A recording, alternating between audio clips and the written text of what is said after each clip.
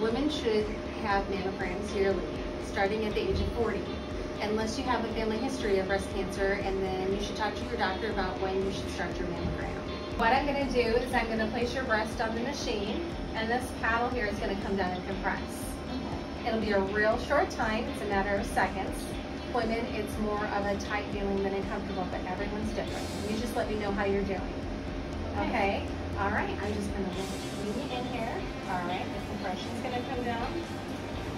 Okay, great. All right, now hold nice and still. To make an appointment for a mammogram at Mercy in Cedar Rapids, you can call 861-7778. We do accept walk-in appointments from 9 to 3.